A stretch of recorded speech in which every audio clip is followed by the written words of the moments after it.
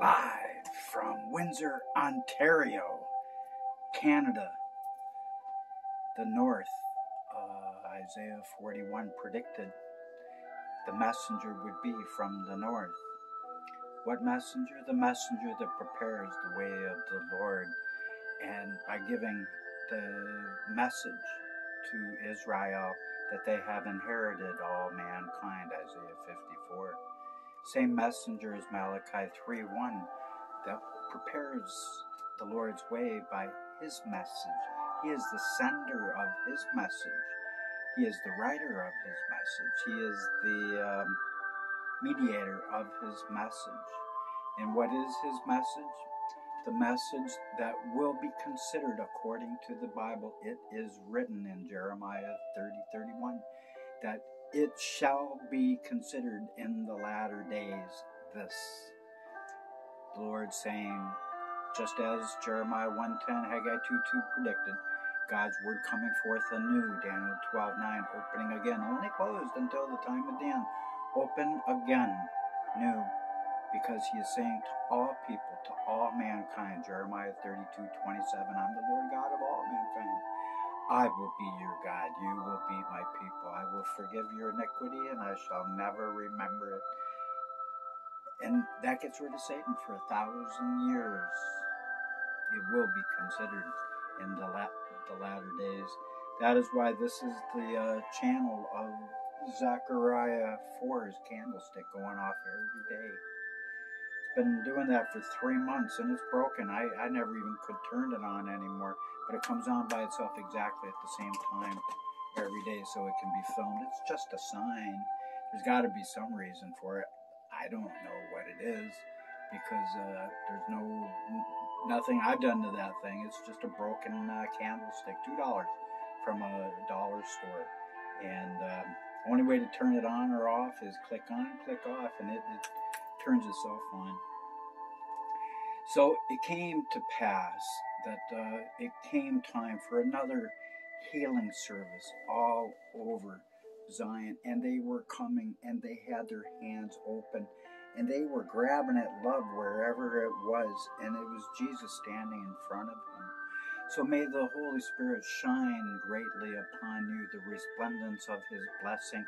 May it come forth as a great flood of his love, his adoration, benevolence, as you open up your heart to accept his exaltation. For as we exalt his love within us, because all who love are born of God and know God, because God is love. God is living in all people who love, because that love is God. So let him shine his light brightly through you, and be not in the realm of the walking dead with love that has waxed cold, become as but a noun, not moving, stagnant, as people turn and walk on the road of perishing, blasphemy of the Holy Spirit, letting your love light go out. So it came to pass that it was time for another mighty healing service, and there was hundreds of sick from all over, and they came unto the Lord. And you know, he healed them all in most cases, and he had the same philosophy as Gretzky in Canada, Wayne. Wayne says, you miss 100% of all the shots that you do not take. Every shot that Christ could take, he took. And he had excellent aim. And his healing mark, it was like he was throwing a javelin of wellness into people's midst, and it would explode, because he spoke the word, and people's faith were moving in accordance with his word of faith. And so it came to pass that the word was out, that God's living word was healing everyone that came unto him. So the race was on. Man, people from all over Zion, they were coming. As soon as they heard, it was like a guarantee. They didn't have much to think about, because in many cases these people were hopeless and there was no physician cure for them.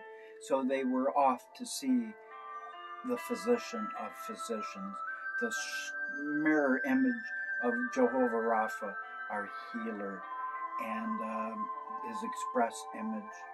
And as the Lord stretched out his mighty hand, his power was most dynamic, having the energy of a nuclear fission, and his touch was electric and piercing, and it would just vibrate through anything ahead of it. And nor did even the smallest germs or the biggest demons stand even a remote chance of a snowball in hell if they were caught in the Lord's overflowing presence that was aflame with his mercy and compassion and sympathy and empathy for all who had fallen. Many cases it was caused from their own doing, but it was time for freedom. So it came to pass that palsy in the land of Israel soon became a forgotten thing. Strokes started to become a distant memory instantaneously, as people that couldn't even talk were able to converse with the best of them. And all manner of sexually transmitted diseases were overshadowed by the brightness of our Lord of Lords' most marvelous first coming, for he is, was, and always shall be our Majesty of Majesties, Emmanuel, God in the flesh, with us again soon. And arthritis was also shouted down by Christ's very loud radiance of the glory of his own Shekinah glory that was before him, before the beginning, as he was the Alpha and the Omega, the beginning and the end. And therefore his most resplendent love and the great illumination of his adoration and the brilliancy of his charity and his beneficence was purest magnificence, as that hero of heroes stood and pressed in towards pushing out goodwill all across the lands.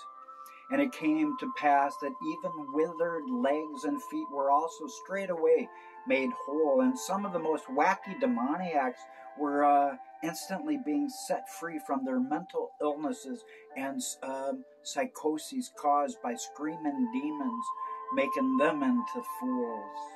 And they had been caged up like beasts, and much deliverance was then flowing by God's word of healing.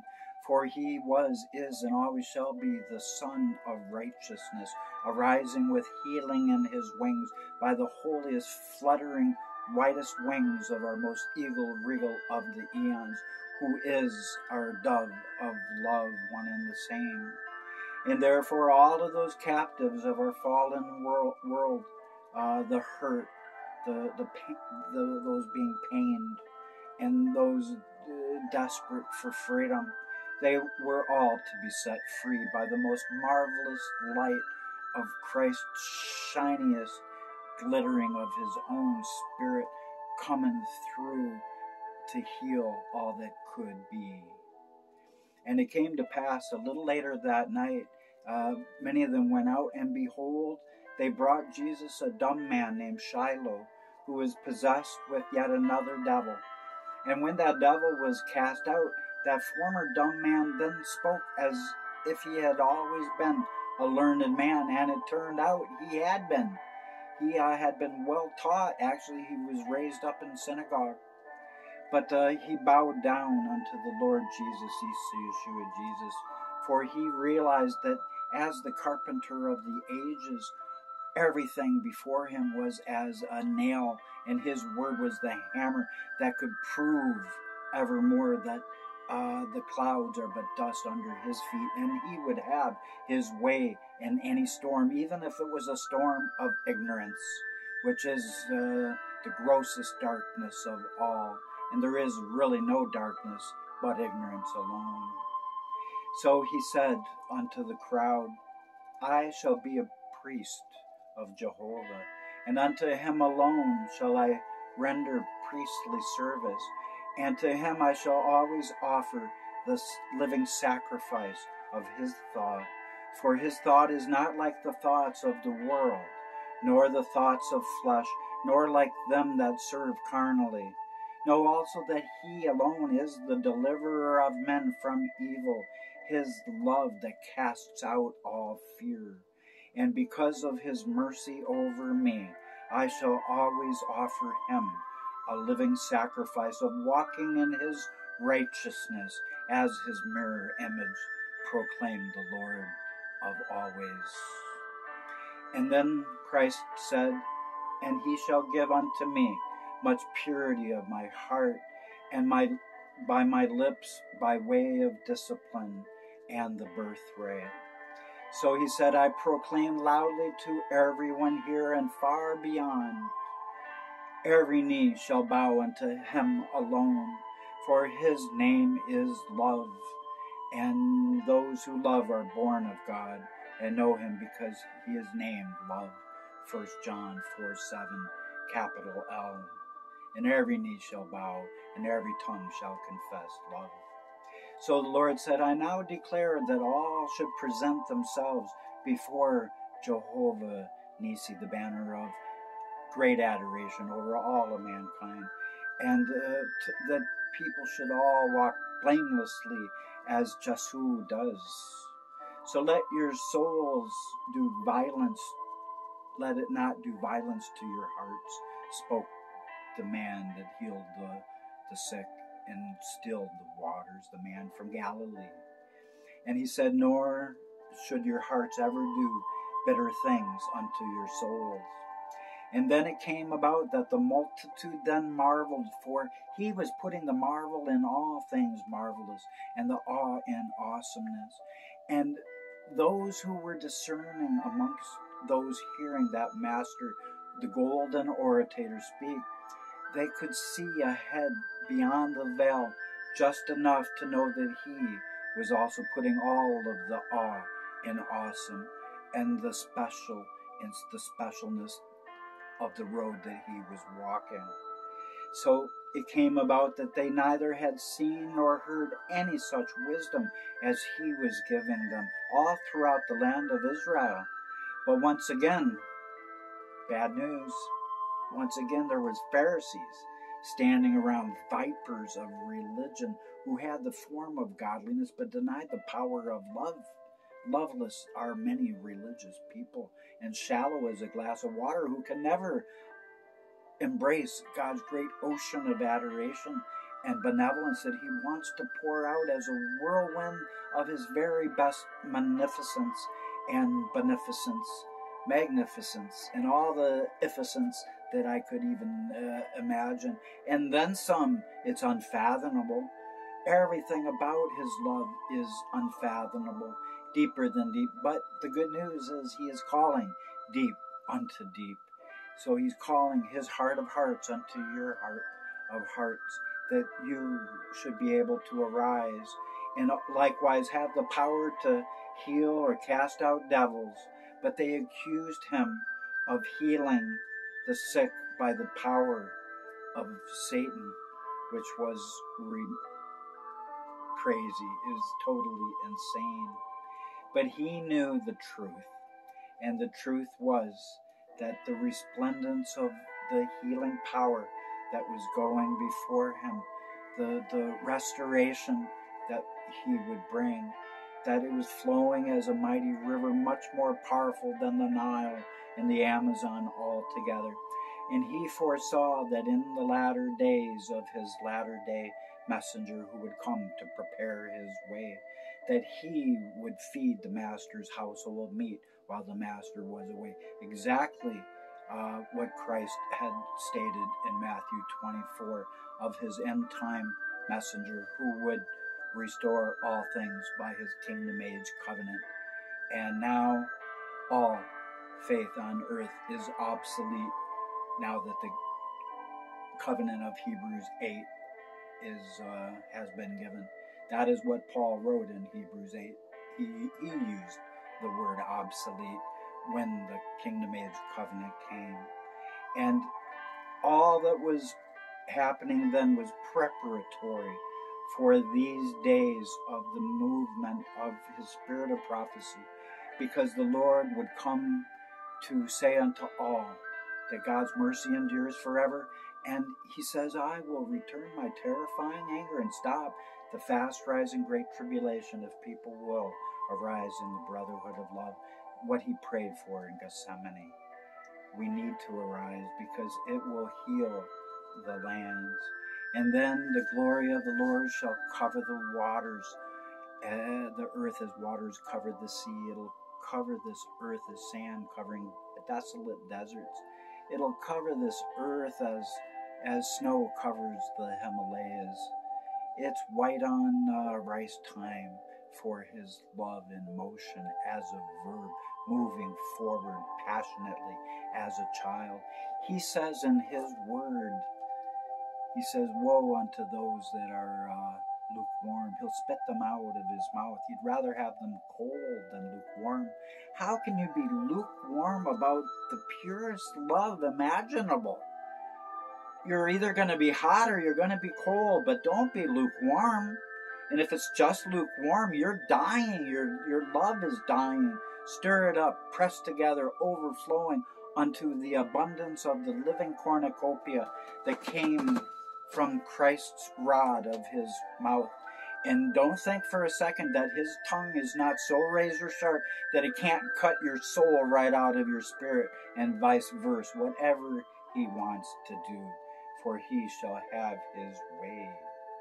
So praise the Lord and pass the ammunition. And the ammunition is his word, a flame, anew, to be considered in the latter days. Because the truth is, God always addressed the kingdom age eternal covenant that has never been given until now in these latter days. And if it had not been given by the foretold end time messenger of Isaiah 41 from Canada, from the north, this has been preached from the beginning, Genesis 49:12, and that's what Isaiah 41 says. I am the one whose eyes are red of little legal THC here in Canada, red and dull of wine, the alcoholic of Habakkuk 2. Even though I've been transgressed by wine, the just will live by my faith. I am the incorrigible one of Zechariah 3. I was a glue sniffer. But man, the glory that the Lord has poured upon me by his breath, the glory that is ahead, we will have no worry, but we must stand together. It is time to unite in a walk of the faith of love, moving forward. And because there is absolutely no hurts upon this earth that the Lord God will not heal now, right now. It starts.